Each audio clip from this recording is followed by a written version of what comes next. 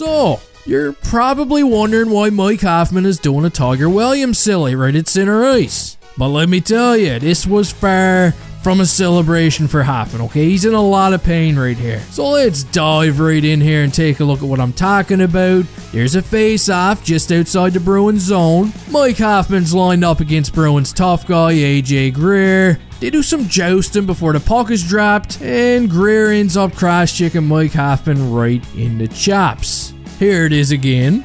That looked bad. I don't even know if a beaver would enjoy eating this much lumber. Now Greer looks to the sky right away. He knows he messed up. He heads off to the penalty box, and Mike Hoffman heads down the tunnel to get some TLC. He needs repairs. And even Jack Edwards would say that this was not a good look for Greer. And after reviewing the play, the officials would get together and they decided to hand out a 5-minute major and a game misconduct for Greer, which I think is the right call. It was a pretty dirty looking play. You gotta be responsible for your own stick. Now the NHL's Department of Player Safety would also announce today that there was going to be a hearing for this incident, so keep your eyes out for a fine or even a suspension. I'm going to go ahead and say that I think he's going to get a couple of games for this. But I mean, I could be wrong. And this is just one incident from a pile in this game. Yes, the Habs and the Bruins were somewhat reigniting their rivalry last night, and you gotta love it. And this all started early in the first period when Patrice Bergeron laid this hit right here on Brendan Gallagher. Bergeron's not known for a dirty player at all. I mean, he kinda gets his hands up here, but I mean, I didn't see anything wrong with it. Good hit, Patrice.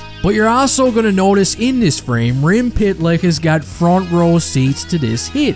And this is pretty significant, because shortly after, it's actually Pitlick who steamrolls Bergeron deep into the Habs zone. Oh, look at that one.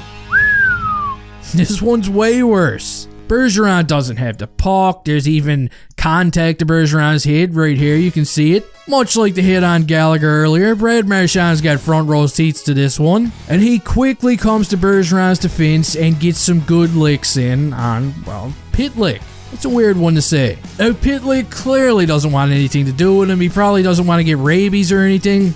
And he would have to be saved by everybody else. And this would be the play that really turned the temperature up for the remainder of the game. I mean, say what you like about the Bruins, but these guys got a pack mentality, and you don't miss with Bergeron, okay? He's like the queen bee, and you miss with the queen bee, you're probably going to get stung or licked.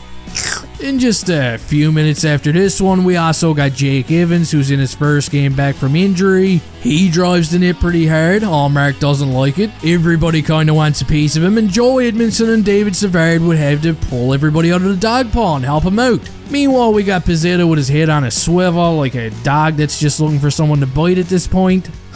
What a game. Lots of action after the whistles. These are just a few clips that really stood out to me, and it just kills me knowing that Arbor Jacki wasn't able to participate in this one. Oh, and you just know he would have been like Hulk Hogan at Royal Rumble 91, man. It would have been great. And I don't care if you're a Bruins fan or a Habs fan or a stray cat out of Arizona or something, but you gotta admit, it's always nice seeing a couple of teams like the Habs and the Bruins rekindle their rivalry, okay? I love it. It's gonna be even more fun one day when the Habs are actually competitive again. The final score in this one was 4-2 for the Bruins.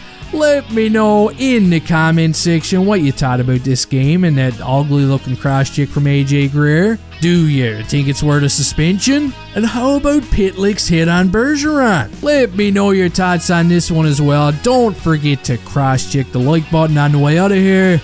And hey, I'll see you next time.